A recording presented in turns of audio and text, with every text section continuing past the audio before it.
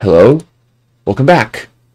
It's the 4th Applied Active Inference Symposium, Day 2, Part 2, on November 14th, 2024. We're kicking off this session in the darkness of the pre-dawn on the West Coast, appropriately with Mehran, Hossein, Zadeh, Bazargani, MLDawn, Brain in the Dark, Design Principles for the Neuromimetic Inference under the Free Energy Principle. So thank you, Mehran, for joining. Looking forward to your presentation. Thank you very much. It's a pleasure to be here. So today I'm going to be talking about the design principles for neuromimetic inference under the free energy principle, namely the methods that are inspired by the brain in order to model human perception. Just want to preface this by saying that this is a collaboration with my colleague Simon Orbas from Maynooth University and Professor Friston from UCL, and this work has recently been accepted at the NeuroAI workshop at NeurIPS 2024. So let's just get started.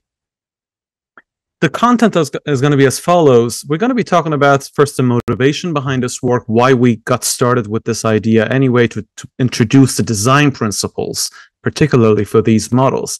And then I'm going to do a quick refresher on the math side, just so we all get comfortable with the upcoming derivations that I'm going to be expanding on, which covers the math behind the free energy principle, particularly variational free energy.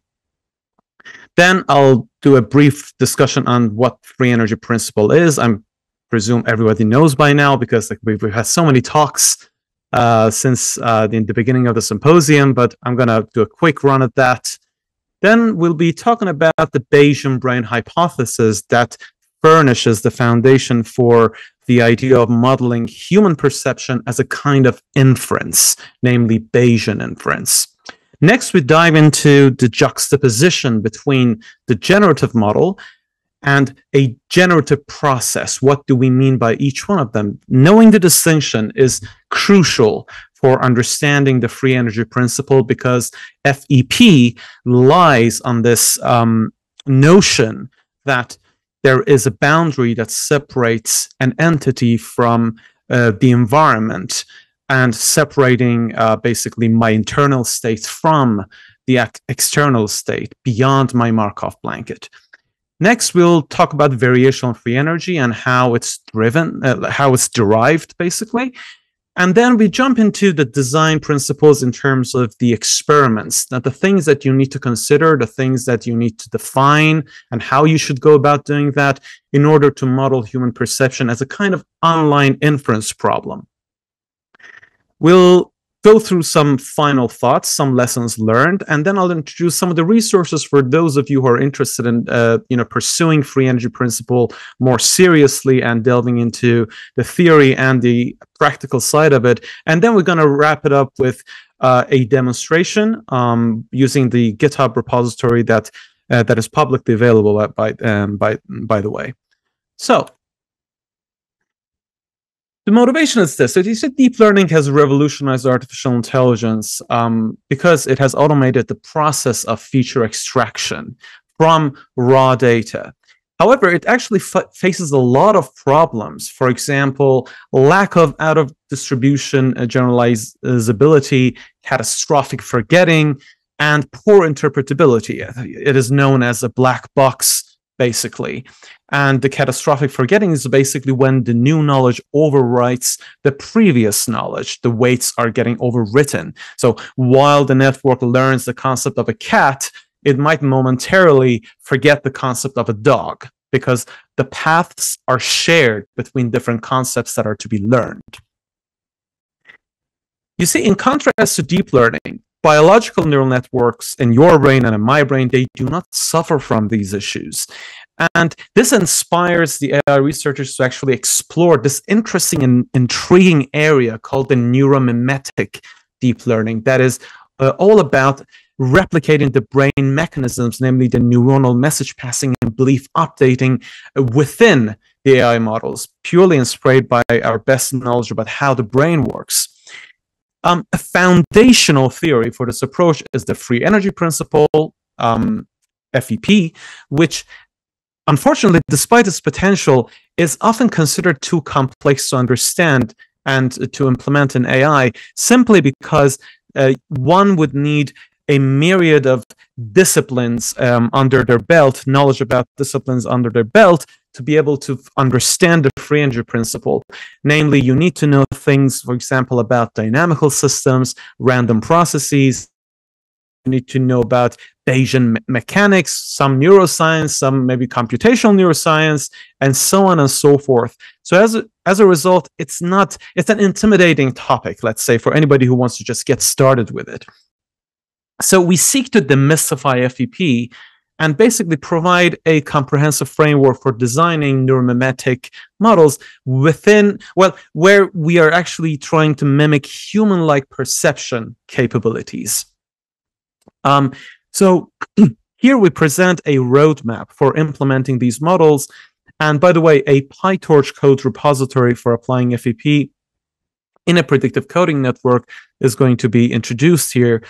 The link is here, that's the code. It's publicly available. And also, as I said, the paper will soon be available by the Neuro AI workshop. And so hopefully you guys will have a chance to take a look at that as well. Now, let's get started with the refresher of the math. So first and foremost, the idea of a PDF. So it's an acronym for a probability density function, which is a function that describes the likelihood of a continuous random variable taking on a particular value. It has two conditions. It has to be positive. So for a given parameter theta 0, for example, the mean of a Gaussian, let's say, for any input x, it's always positive. And second, we have this normalizer sort of condition that if you integrate a PDF across the support space of the input, namely all possible values of x, you will inevitably must get to the actual value of 1. What this means is the probability of x, the input, getting any value in any range within its support is always 1, which means that x will always fall in a range in its own accepted range of values. So that's 100%. So you need these two if you want to have a PDF. Next is the idea of an expectation. I just want to remind you that the reason I'm going through this math is because later on, when I introduce the steps of deriving variational free energy, these concepts are absolutely crucial. So hopefully, I'm not going too fast, but yeah, just bear that in mind that these are very important. And for those of you who are math savvy and these are too basics, my apologies. Now, the idea of expectation is actually the weighted average of all the possible values that the variable can assume, weighted by their probability. So you have in the first line the expected value of x over the probability distribution, the PDF px. So as you notice, we're integrating all possible values of x multiplied by or weighted by their corresponding probability. And it's important to note that you're not limited to calculating the expected value with respect to a variable, but you can also do this exactly the same thing with a function. So the expected value of function is again the same thing, but you are summing up you're basically calculating a weighted average of a function where the weights are the probability of the input to that function, which is x. Now, some key probability components here. Now, we have this idea of a joint probability. So a joint distribution between two variables, x and y, you can divide it up between like some conditional term, which is the probability of x given y multiplied by the probability of y in the first place. Or you can go the other way around, the probability of y given x times the probability of x. You notice that if x and y are independent, this conditional term reduces to probability of x, or this conditional term will reduce to probability of y. So either way, on both sides, you're going to have the probability of x given y if x and y are indeed independent.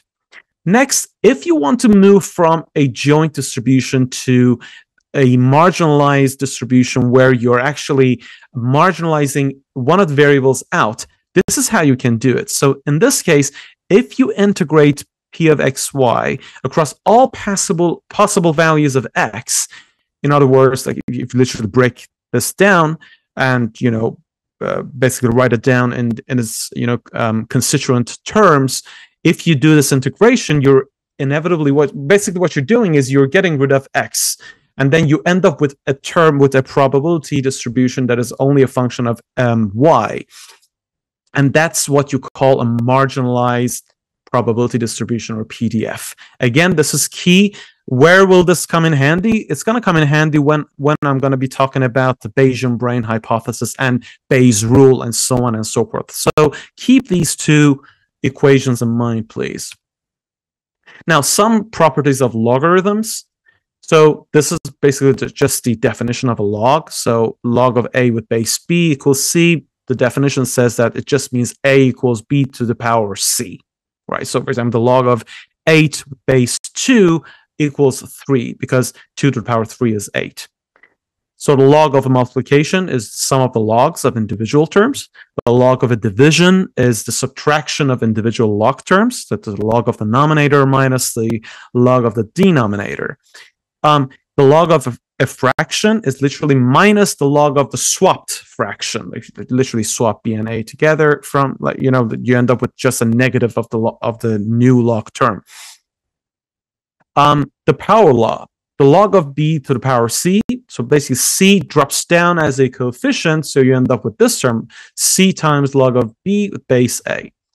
Log of a with base a, if the value and the base are both the same, you end up with value 1. And by extension, if you have this term, c drops down as a coefficient, and this term equals 1, so you end up with c. Log of 1 with any base is always equal to 0. Why? Because a, whatever it is, to the power 0 is 1. And last but not least, this one is again very important. Ln of a is basically just a logarithm with, where the base is natural number e, or it's called the natural log, and e is basically the Euler's number. So you got log of a with base e. It's called just the natural log. So when in Python, when you say numpy dot log, it's basically the natural log.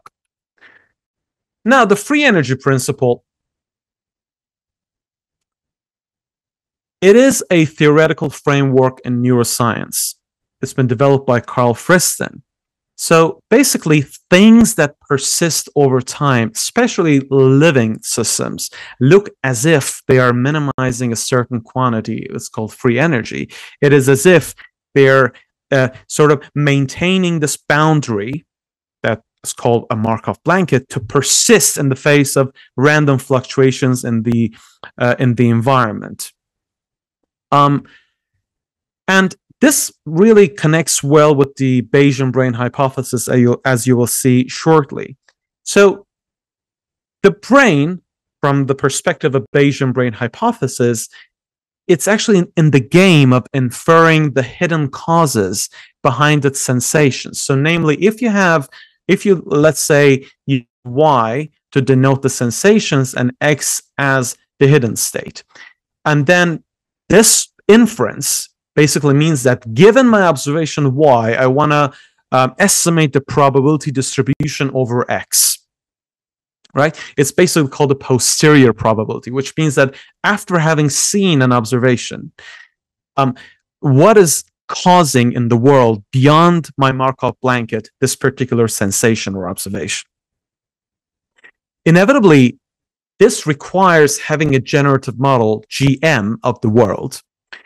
And this actually connects really well with Helmholtz's concept of unconscious inference.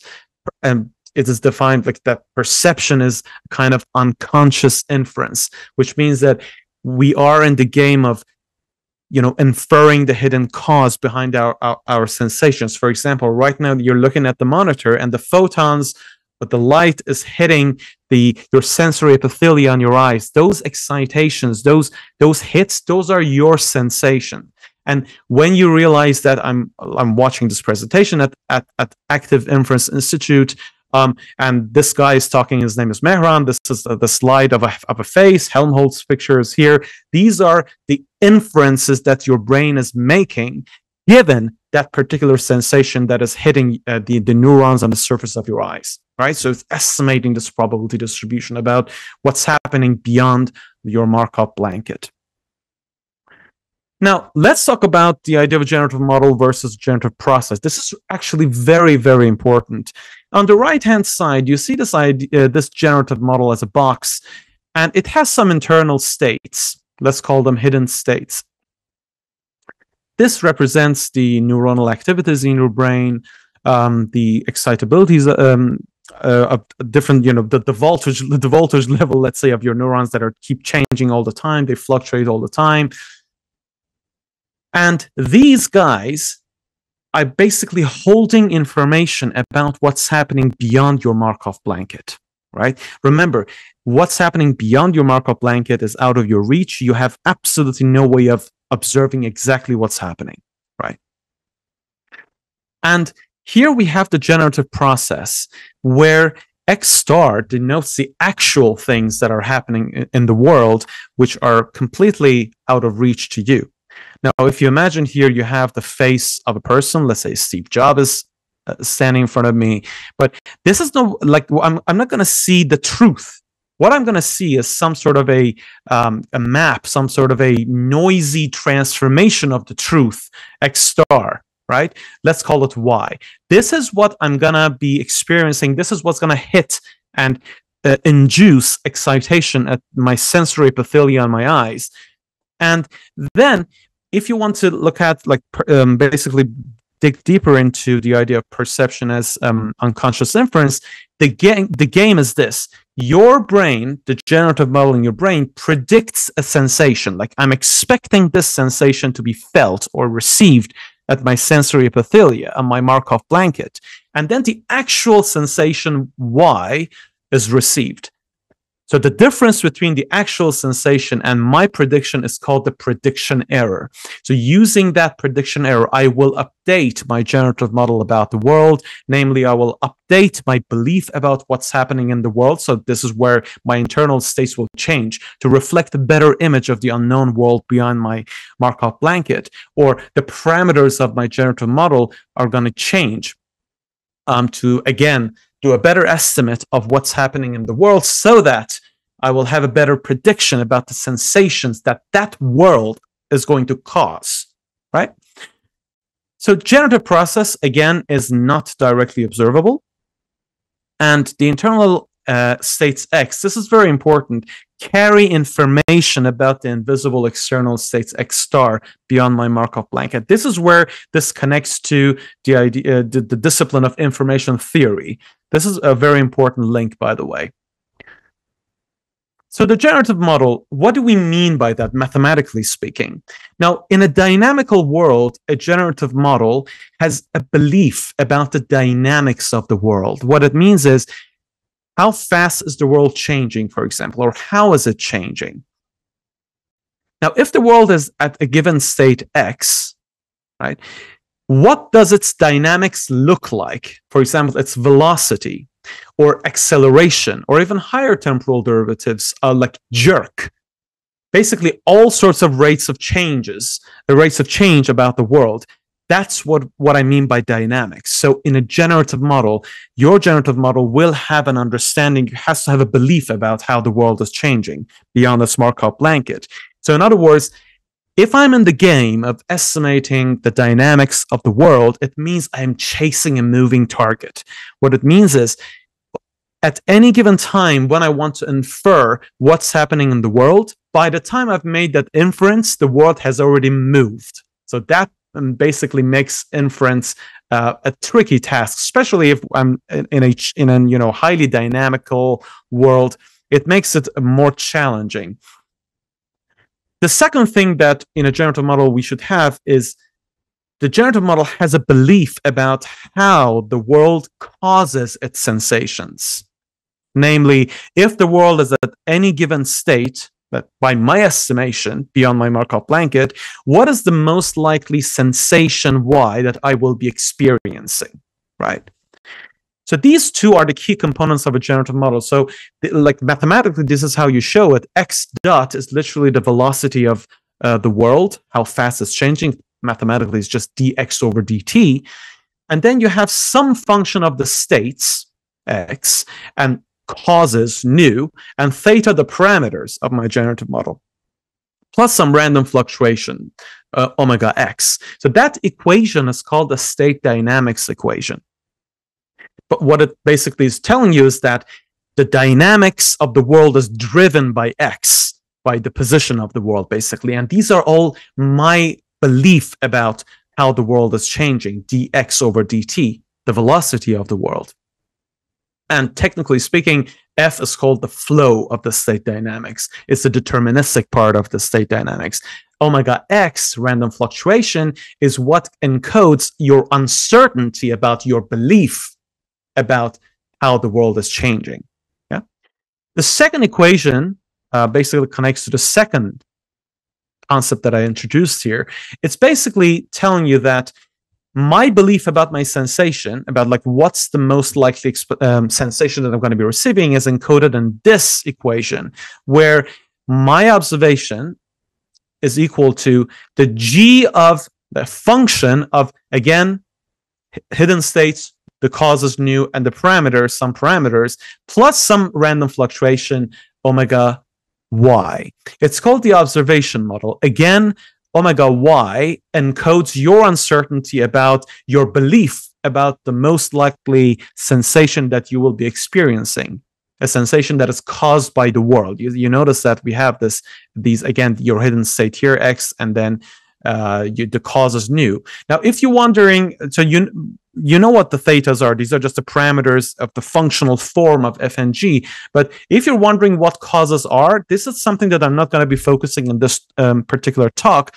But just imagine that if you have a hierarchical generative model, these causes are just a subset of the hidden states.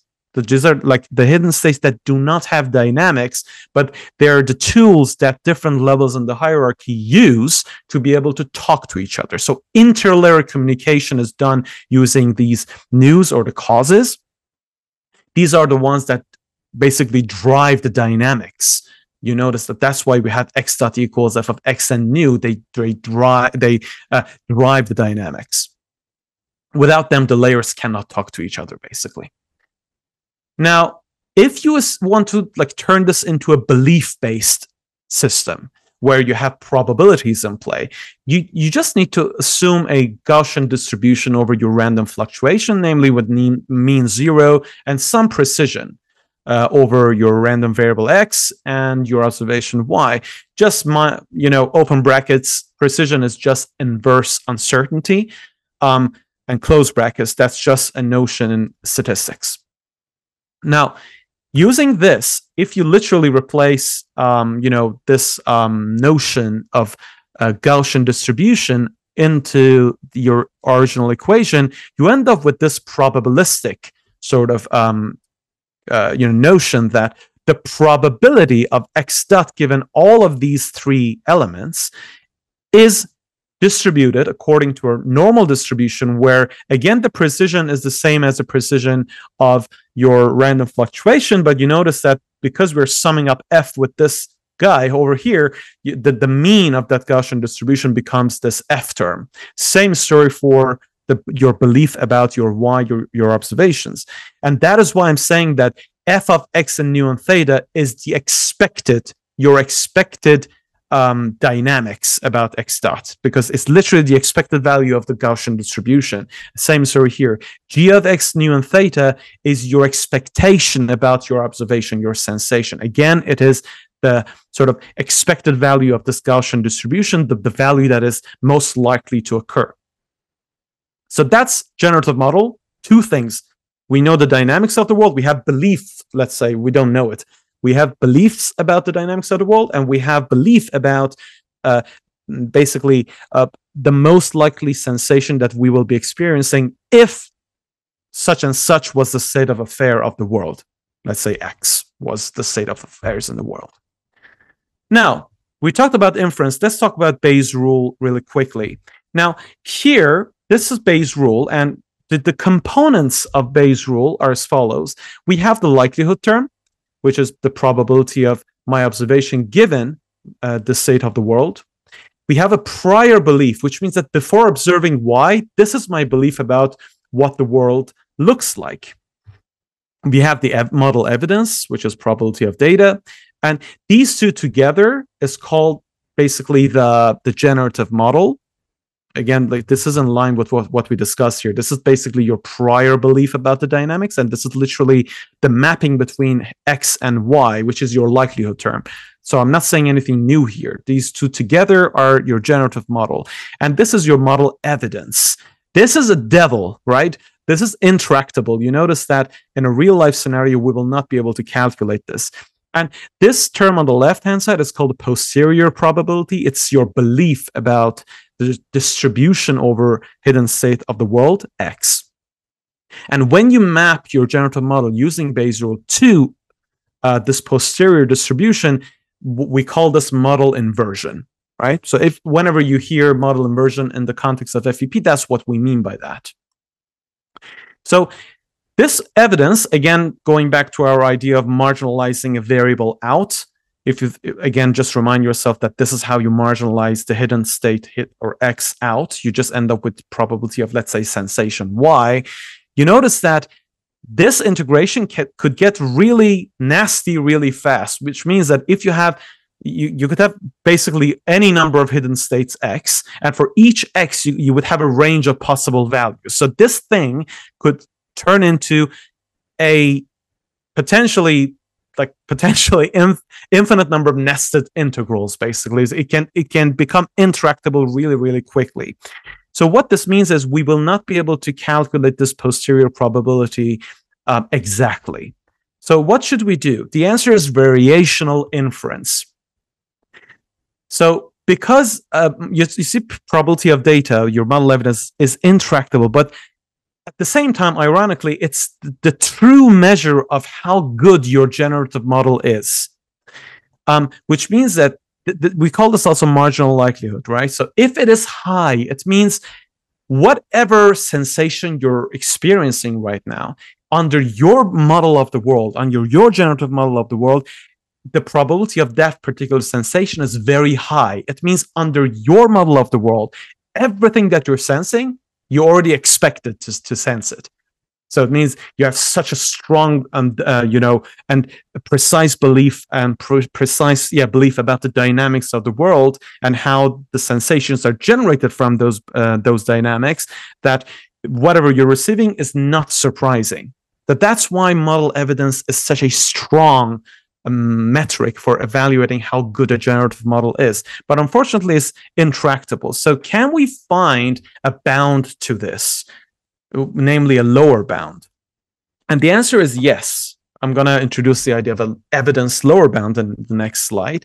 So by doing this, I'm turning the problem on its head. So I'm converting, let's say, an intractable exact calculation of the posterior, and I'm replacing that with a tractable approximation, basically a tractable approximate estimation of the posterior. And that's called variational inference. And I'll tell you why we call this variational, by the way, because the objective function that we're going to be minimizing to do that is variation of free energy is actually a function of a function. It's a functional. So wherever you're dealing with functionals and optimizing functionals, that's where the calculus of variation comes into play. That's what it means by variational inference. Now, on the right-hand side, I'm just going to put some reminders, the expected value, and this particular law of logarithms, and in the middle, this is called Jensen's inequality. Just keep an eye on this one. It just says that the expected value of a log of something is always a lower bound to the log of the expected value of that thing, right? So this is going to come in handy. So let's study this amazing concept of evidence lower bound. Remember, P of Y is intractable. We want to find the bound to it. So this is log of probability of data. This is how we marginalize X out. And you can multiply and divide by this by something, right? Whatever it is. So here QX is, we call this surrogate, the surrogate posterior over the hidden state. This is going to be a representative, or your approximation to the true unknown posterior belief, right? So let's call it QX. And it's, by the way, it's really a key factor in variational inference and FEP. So keep that in mind, this Q variable, this Q function. So moving on, you do a little bit of play here. So this sort of Q moves to the denominator, and you notice that this is the definition of expectation with respect to this particular distribution Q, right? Just getting the definition from here. And according to Jensen's inequality, this term has a lower bound, and this is the lower bound to it. So the expected of this term, the expected value of this term over this probability distribution. You have the joint here, and you have the surrogate distribution here. And you see, so this right-hand side, again, remind yourself, this is your log model evidence, and we found the lower bound to it using Jensen's inequality, right? So the lower bound is found. This guy is your evidence lower bound.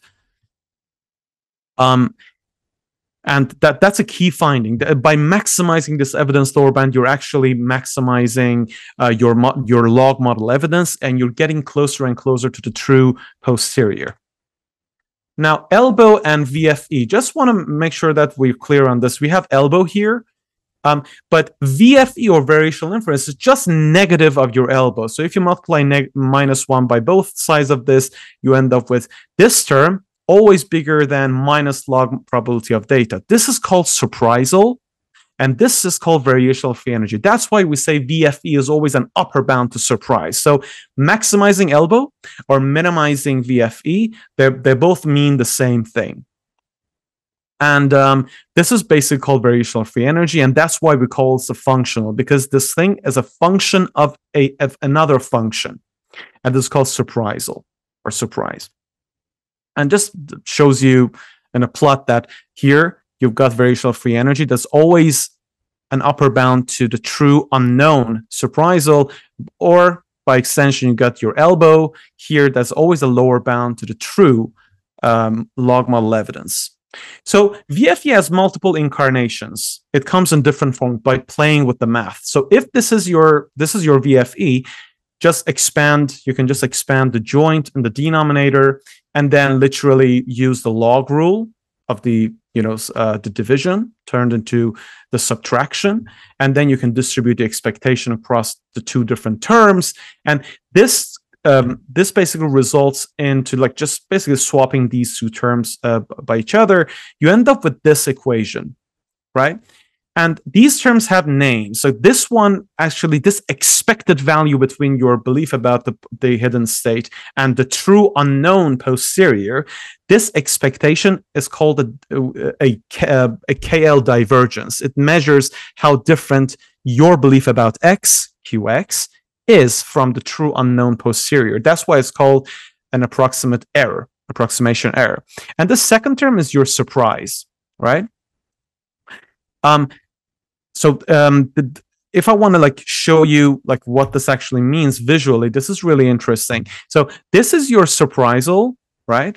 And on top of surprisal, you're adding this approximation error. This is this sort of length over here, and then this constitutes your free energy. What this means is free energy is always an upper bound on surprisal, and the error, that gap, is your approximation error, is how far your belief about X is from the true posterior. So by tuning your generative model, your variational free energy goes down. And when it goes down, this gap is reducing. So which means that your Q gets closer and closer to the true posterior, which means a better and better perception about the world.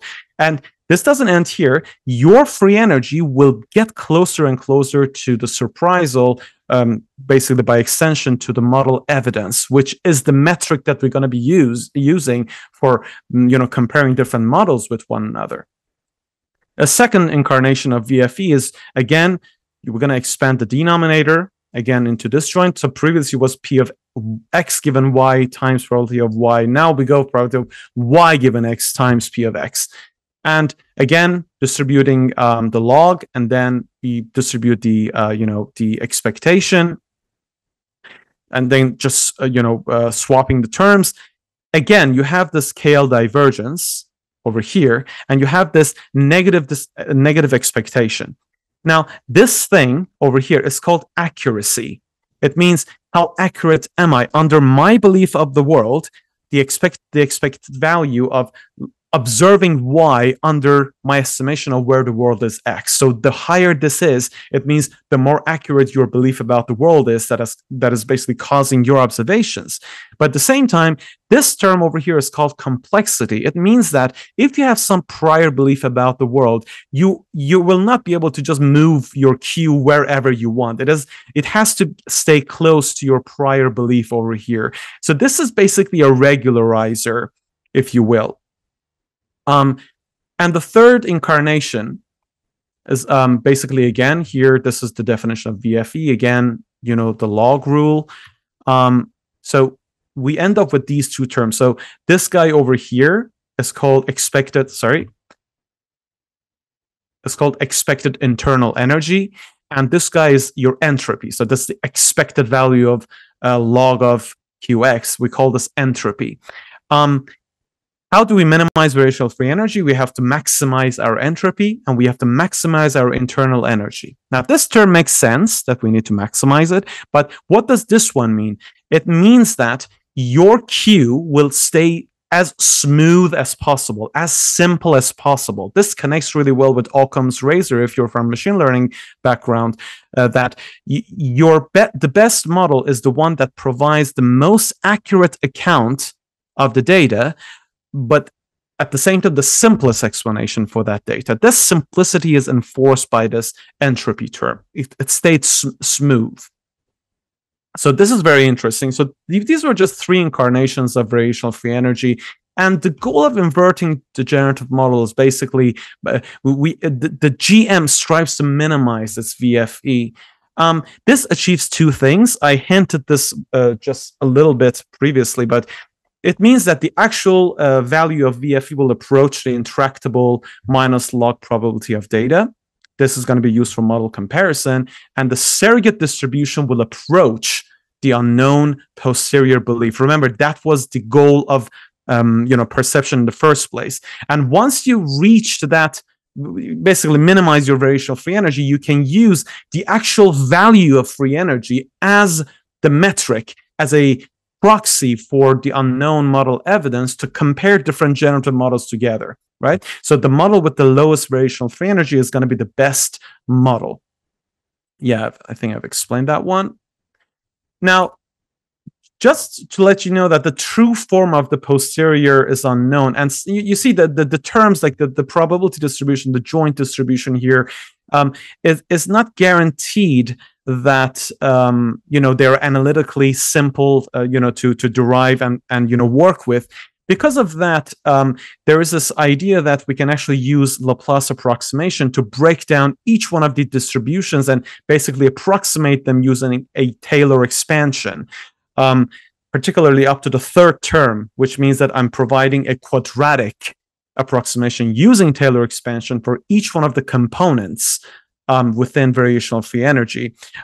Unfortunately, I don't have the time to go over the detailed derivation, but suffice it to say that the result of approximating all the components is that the variational free energy simplifies to this equation. For those of you who are interested to know the details, I encourage you to look at the A Primer on Variational Laplace paper, which is an amazing paper. It goes through all the details of derivation. So basically, free energy reduces to log of the joint distribution, and you have the posterior covariance, and then n is basically the number of parameters and the states that you have, and so on and so forth. Now, predictive coding. This is basically where it gets even more interesting. It is basically a hierarchical generative model that we're going to be using to model human perception, and the goal is to invert this hierarchical model. So it's a powerful framework to describe how the cortex accumulates evidence from noisy stimuli. It's an application of the free energy principle.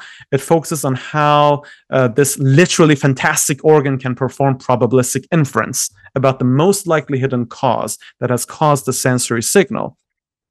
It assumes that the brain has a generative model of the world through which it constantly infers the hidden states of the world, and it can also learn the parameters while inferring the hidden state of the world. So model inversion happens by minimizing variational free energy. Again, even though it's hierarchical, but the concept stays the same. So in predictive coding, we have this concept of top-down predictions, where predictions go from inside out about your sensations, right?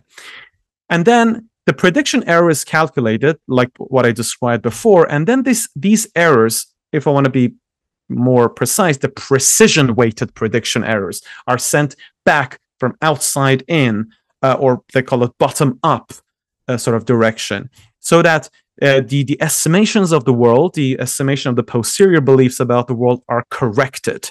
Basically, that's what model inversion, that's when model inversion happens, when the posterior estimates get adjusted. And it looks like something like this. We have this hierarchical model that we have the same story of state dynamics and observation model, but here we have this happening at each level. And then you notice that these causes are the ones that link layer I to I minus 1. That's the important part, that without these without these causes, the layers cannot talk to each other. You notice that it is a hierarchical dynamical system, basically. Now, how do we design an experiment for this kind of perception neuromimetic modeling using the free energy principle? I just want to give you the sort of ingredients here. You, the designer, you first have to define your generative process. That's X. That's the true hidden states. I should have maybe said X star. Yeah, X star would have been a better notion. Then you will generate the observations. This is some transformation of the X's. You can add noise to it. You can transform it the way you want, but that's going to be the observations that's going to hit the Markov blanket.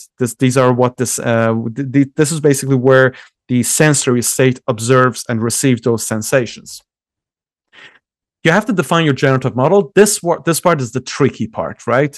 The F's and G's in your dynamical system, that's where everything gets really tricky. How would you define them?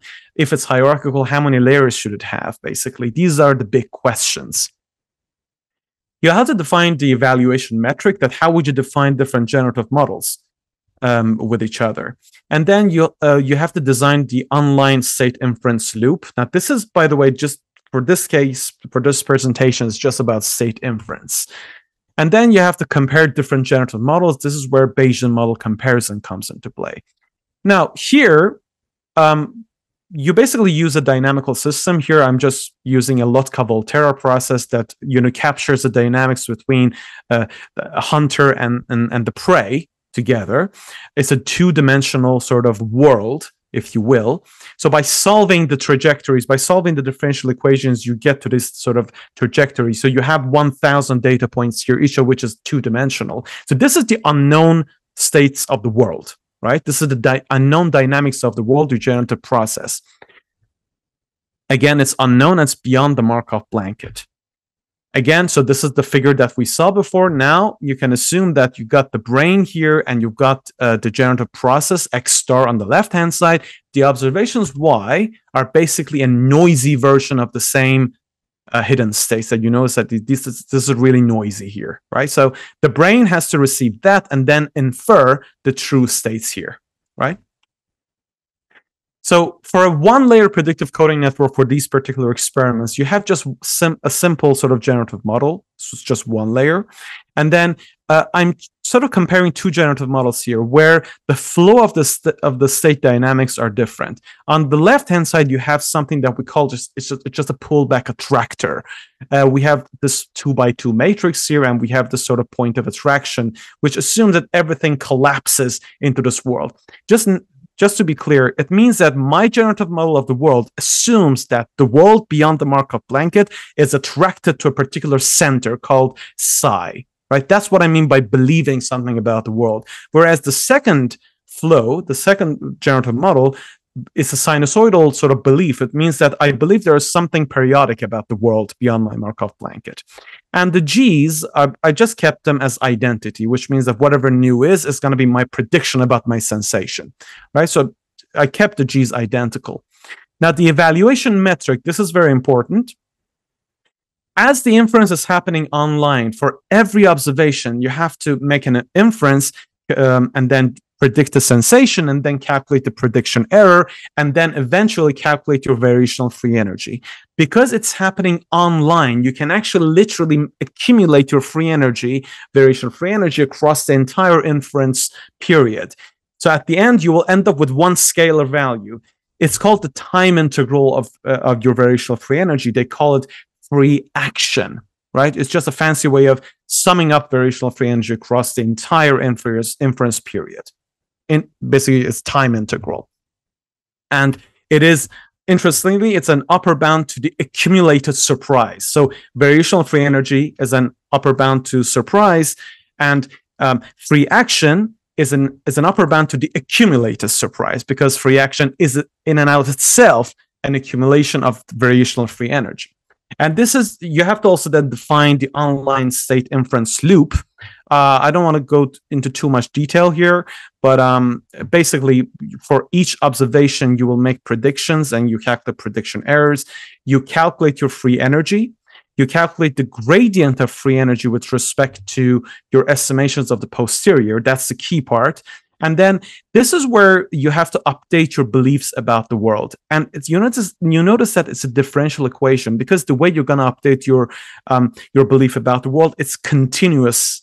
It happens in continuous time. It means between each two observations, yi and yi plus 1, I have to integrate over this update rule to move from my previous belief about the world, mu x, to a new mu x at the next time step. And that's why the integration happens here. And just so you know, this equation is basically saying that the amount by which I'm going to change my belief about the world, mu x, is, first of all, the gradient of free energy with respect to mu x, right? That's typical gradient descent. But the second term, it serves as a momentum.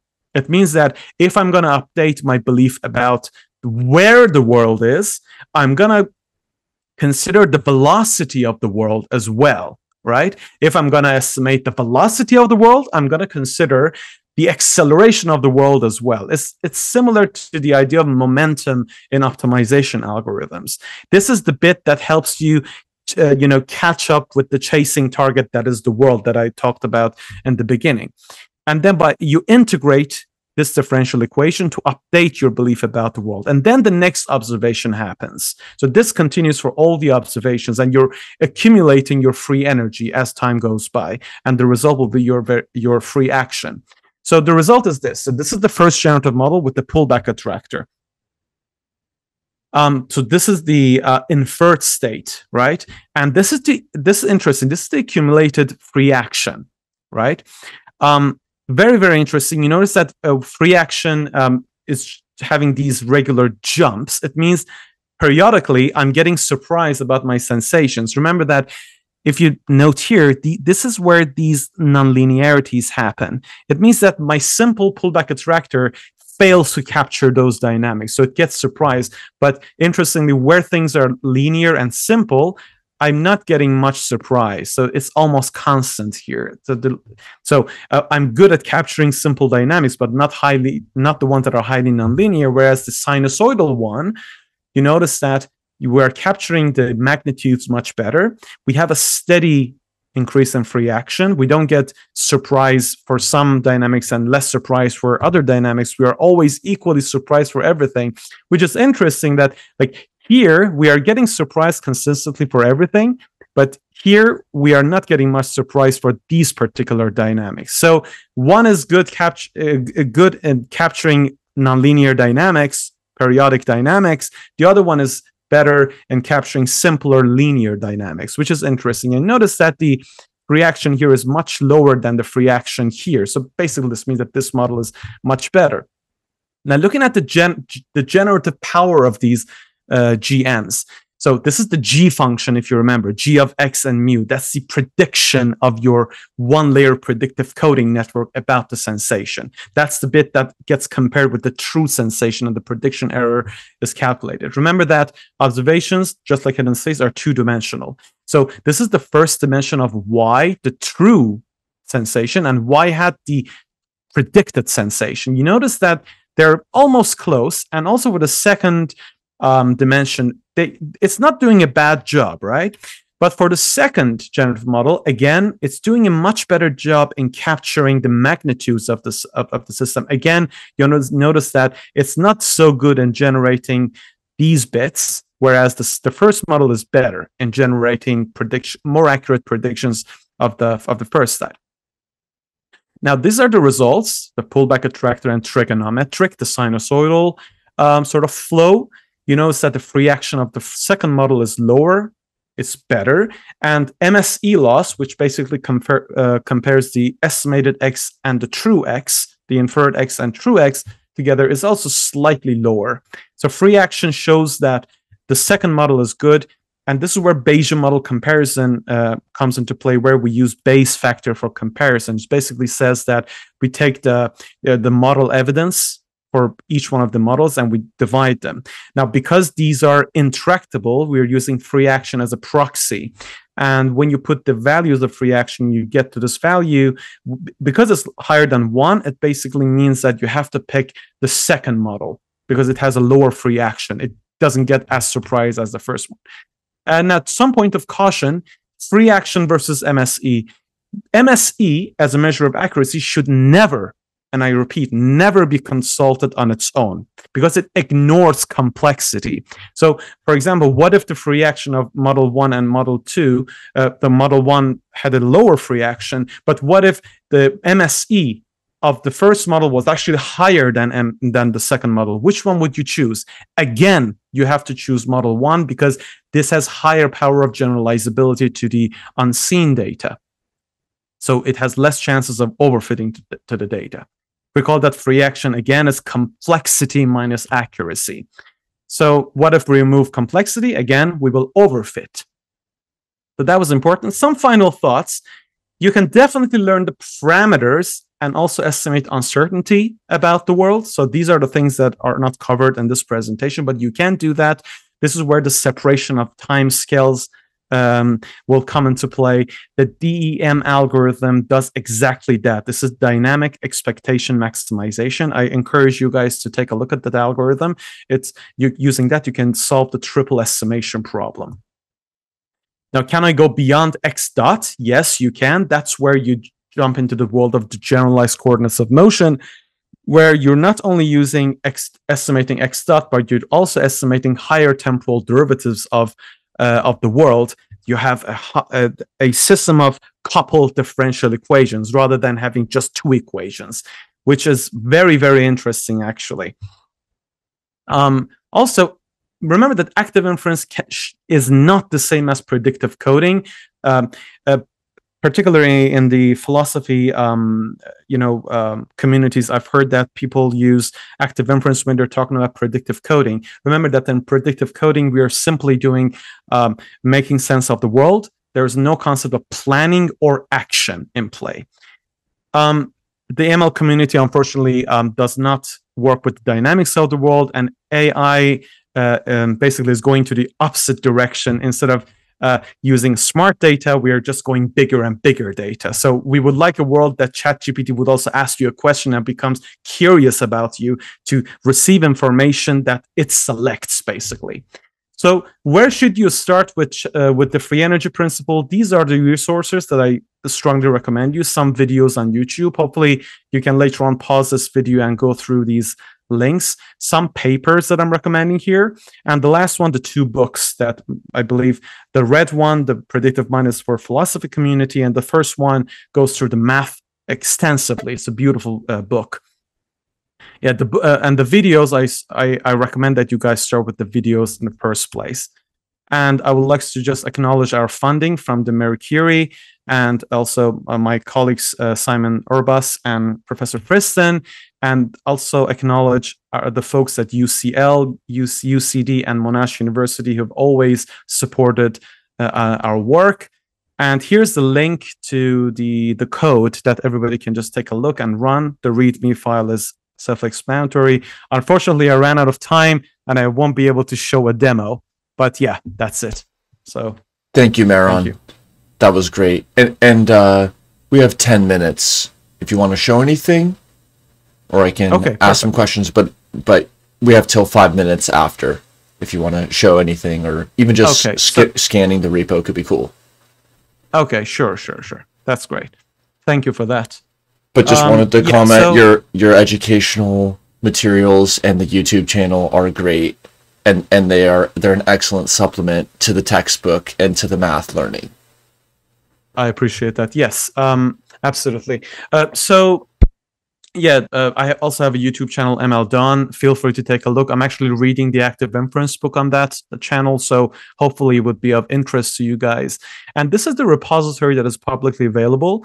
The README file is pretty self-explanatory, and this is just a one-layer predictive coding network for the task of inference and modeling human perception as a task of inference. These are the same plots that you've seen. So basically, all the functions are here. Right? Everything you need is here. So the main function is the one that you're going to be dealing with. And this YAML file is where you actually choose the parameters of your experiment. Just to show you in action what it looks like. So if you actually clone this repository on your machine, you just have to go to the YAML file and just do a quick scan of the README file. But basically, this is where you define your generative process. For example, you can say, I want it to be a Lotka-Volterra process. And this is how I'm going to be picking the DT and the total time to actually solve the trajectories of my generative process. You can define your generative model here. You can define the dynamics to be like a pullback attractor or a trigonometric one. The likelihood, for example, is identity here. These are the dimensions of your X and Y. 2 and 1. You might wonder why it's 2 for X. It's because you have X and X dot together, where the world is and how fast the world is changing. And this is just Y in your generative model. You can increase them. That's where you jump into the world of generalized coordinates of motion, but this is beyond the scope of my talk today. Again, these bits are beyond the scope of our talk today. This is where you basically talk about the correlation between the noise process across different levels of the generalized coordinates. So the noise on the velocity, how does it correlate with the noise process on the acceleration, your belief about the acceleration of the world? So how do they interact with one another? That's where these values come into play. And then this is the kind of noise that you will use to alter the true states of the world and generate your observations. For example, you can use a colored noise here. You define the mean and basically the standard deviation of noise. And we're using the sort of kernel here that convolves with the white noise to actually generate a more smooth noise. The reason being that the biological systems are believed to be working with, so all the signals that you work with in biological and organic systems are believed to have been generated by some sort of dynamics. That's why we keep them as smooth noises, infinitely differentiable noises, rather than just white noise. And if you actually run this, so this is basically a pullback attractor. This is the first sort of generative model that we worked in. So you just run this main function.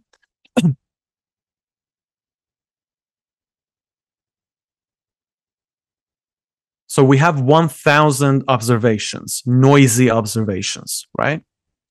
And immediately this happens. So for every 10 observations, we are accumulating free action. You notice that free action is ever increasing because it just accumulates free energy. And on the right-hand side, you have VFE, or variational free energy. Again, if you look at the definitions inside the functions folder of how we calculate or compute the variational free energy, you notice that it's a far more simplified version of what you would see about free energies, because everything is under Laplace approximation. And you end up with far more simpler terms. And the final result is reaction is this much, and basically your final MSE loss is 0.53. And if you want to see the final output, you just have to go into the results folder. And these are the folders that are generated, just so that you have 2 dimensions in X, 1 dimension in Y. Lotka-Volterra is a generative process. For example, the generative model follows a pullback attractor scheme, and then your G is just identity. This is your free action, and then that is your MSE loss. And if you open it, all the plots that I showed you in the presentation are saved as PDF here, just to give you an idea. Like, this is your X, this is your true invisible states of the world, right? And if you want to look at X hat, this is the inferred states of the world. And these are, for example, the noisy observations of the world. So I hope that the repository would be of help and of interest to all of you. Thank you very much. Great. What kinds of problems or settings do you feel that this could be adapted to or useful for? I would say, first foremost, this could be used for, basically, it's all about any kind of problem that's about inference. You have some noisy observations that you want to infer the hidden state, but in terms of adaptability, you can build on that by introducing parameter learning as well as uncertainty estimation. So our goal is to develop this into a triple estimation sort of package, predictive coding network, and add more layers to it. So to have a hierarchical predictive coding capable of solving the triple estimation problem. Yeah, that's the ultimate thing that you can actually adapt this to. Cool. What are you excited about for MLDawn or for your learning or research in next year? I'm very much excited in embedding these kinds of calculations into the world of AI. Because, as I said, AI is moving, in my opinion, in my humble opinion, is moving towards a wrong direction. Instead of bombarding models with all sorts of data, the model should be able to choose its data. So I'm very excited in developing this framework into a hierarchical predictive coding network, and then sort of compare the performance of such a model with other traditional AI-based generative models, and basically show its superiority that I believe it has in different scenarios. And ultimately, this model is going to be used for, in my grant proposal, and a project I'm working on, it's going to be used for modeling hallucinations as a kind of false inference about the world.